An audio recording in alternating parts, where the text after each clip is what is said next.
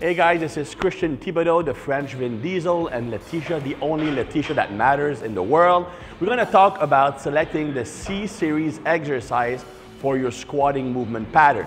Now, the role of the C-series exercise is to target a very specific weakness.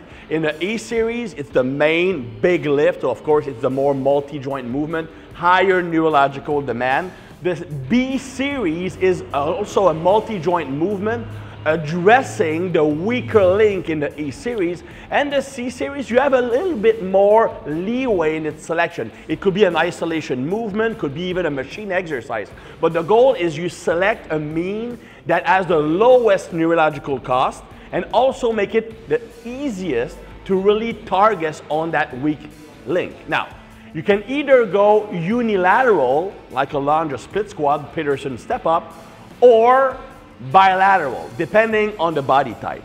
If you have longer limbs, normally you will go with a unilateral exercise. People with longer limbs, they need more unilateral work. People with shorter limbs don't need as much. So if I have short limbs, which is the case, and I want to emphasize glutes, for example, that's where the dreaded hip thrust could be helpful. I'm not saying dreaded. Well, I say dreaded because it's an exercise that is very polarizing. You have coaches that are dead set against the hip thrust because, oh, if you do a heavy hip thrust, it's gonna hurt your hips. And I kind of agree with that. And you have the other side of the spectrum that swear by the hip thrust and make a huge living from it. And if your goal is to target your glute, it is a very good exercise if you use it properly. Okay? So let's set up for a hip thrust. Can you bring a bench? Through the magic of cinema, we're now set up for a hip thrust. Now, the way I see the hip thrust, I see it the way I see any isolation exercise. It's to target a muscle group. And that's where special training methods come into play. So what I'm gonna have Letitia do here is an isodynamic hip thrust. So we're gonna use a dumbbell that you're gonna put on your hips. You know the drill. Now, what I want to do is use an isometric action at the beginning of the movement to make the brain focus on contracting the glutes. I'm gonna program my brain to squeeze the glutes and using the glutes in the movement.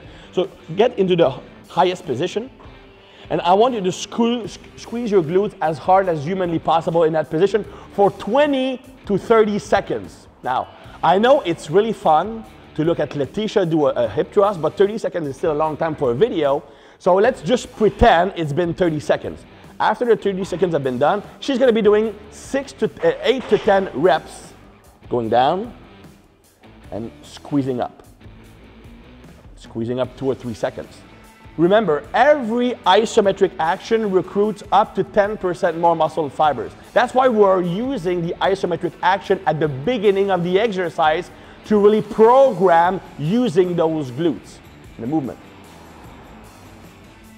Excellent. So you don't need to go that heavy, it doesn't stress the pelvis. Now, the reason I say it's a polarizing exercise is that I don't believe the hip thrust is a great way to increase athletic performance, but to specifically target the glutes, it's a great movement to fix that specific weakness. And in the C-series, what you want to minimize neurological demands, okay? So I'm selecting an exercise that maybe doesn't have the same neurological stress as a squat or a deadlift, for example, and I'm using less weight to decrease neurological demand and physiological stress, but I'm using training methods that make it hard even with the lighter weight. So that's why I use the isodynamic contrast here. All of these methods, isodynamic contrast, more than 30 methods, are being taught in the online course about hypertrophy that I have prepared for the Clean Health Fitness Institute. So if you're more interested in those training methods, be sure to check out that course. So until next time, this is Christian and Letitia saying fist of victory next time.